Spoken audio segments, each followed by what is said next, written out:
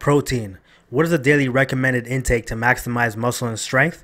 And does that recommendation change whether you're in a bulking or cutting phase? So we've all heard that resistance training and a high protein diet is what we need to maximize muscle and strength. But what exactly do we mean by high? The recommended dietary allowance, or the RDA, suggests a daily protein intake of 0.8 grams per kilogram of body weight. And if you convert that to grams per pound, it equals 0.36 grams of protein per pound of body weight. But those are recommendations made for the average person.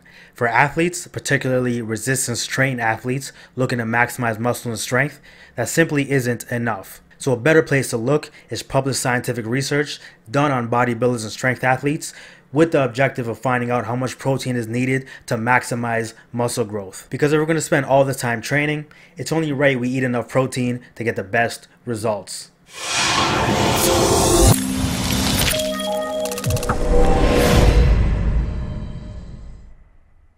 Protein researcher Dr. Stuart Phillips, professor of kinesiology at McMaster University. So here's a study by Phillips and others that makes a protein intake recommendation for athletes seeking to gain muscle mass and strength.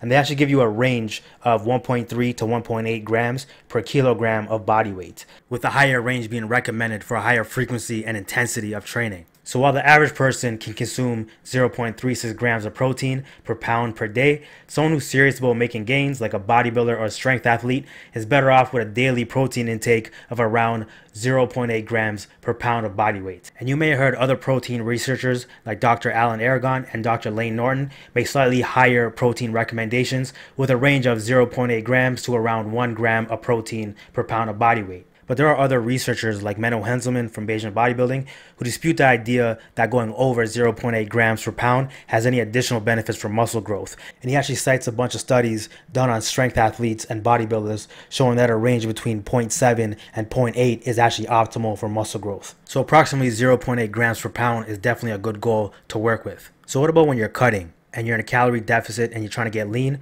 especially for athletes who are already lean and they're trying to get even leaner? And by athletes, we're not only talking about bodybuilders and physique competitors trying to get lean for the stage. This can also apply to boxers, wrestlers, martial artists, or any other athlete that needs to make weight for a tournament or some sort of competition. So this is a systematic review by Eric Helms and others looking at dietary protein intake during a calorie restriction in resistance-trained lean athletes. And the purpose of increasing your protein intake while dieting is to help preserve lean muscle mass while reducing body fat.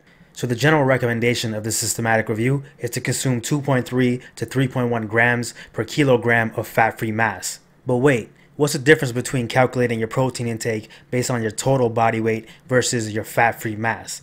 Let's pull out the calculator. So calculating it based on total body weight is actually pretty easy. Take your weight in pounds and multiply it by 0.8, and that will give you your daily protein target. In order to calculate your protein intake based on your fat-free mass, you need to have an idea of what your body fat percentage is. So one easy way to guess what your body fat percentage is to look at pictures similar to the ones on the screen, identify which body looks most similar to yours, and use the corresponding body fat percentage. So subtract your body fat from your total body weight to get your fat-free mass, and then multiply your fat-free mass by the grams of protein. So the reason that there's a range here is to accommodate the different goals of different athletes. For example, an athlete with a very low body fat percentage whose main objective is to maintain maximum fat-free mass or, maximum muscle, then they want to aim in the higher range of that protein intake. So for athletes who are not as lean and maybe more focused on strength and performance, then they can safely use a number in the lower part of this range. So general recommendations for protein intake can range from 0.8 grams if you're bulking or maintaining,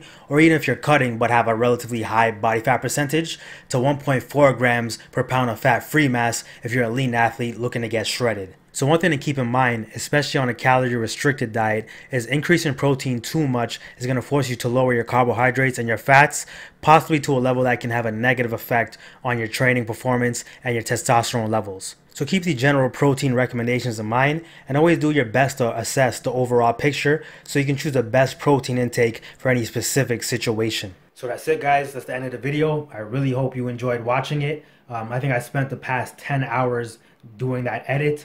And a couple hours throughout the work week, just kind of finding the research, reading through it, and really just compiling in my mind how I wanted to present the video to you guys. So the funny thing is, I woke up in the morning and I just had a whey protein shake, and I haven't eaten anything since, and it's been like 10 or 11 hours.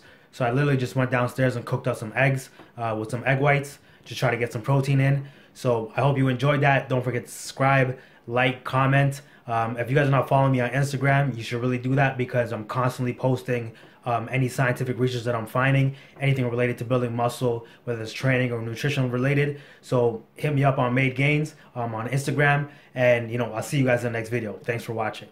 Peace.